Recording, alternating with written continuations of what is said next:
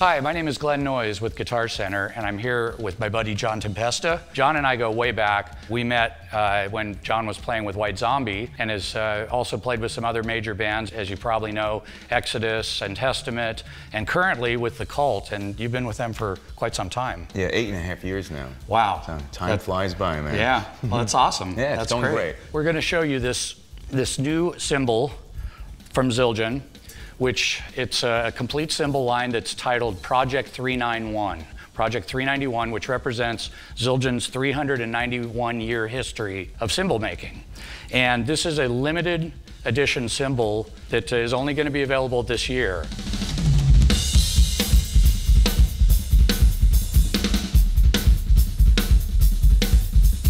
Thank you for coming down, because you were instrumental in choosing the sounds on these. You know, what can you talk about it a little bit, what you did? And yeah, I had talked to Paul Francis from Zildjian about a sound I was looking for in particular, and he said he had this alloy he's working on, and it's exactly what I want out of a cymbal. It's so clear, it cuts, it's powerful, explosive, and it has a lot of give back, and it cuts through really loud volumes of music, so, sure. and which I need. Right. Playing live. And the one thing is, as well as they're so durable, man. I haven't cracked one cymbal on like 2 tours.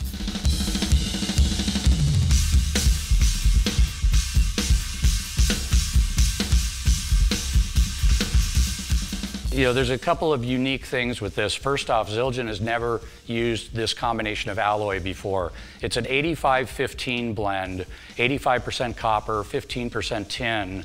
It creates a consistent sound. It's very durable, as John mentioned, and it creates a bright, explosive, cutting sound. It's a great cymbal for live performance.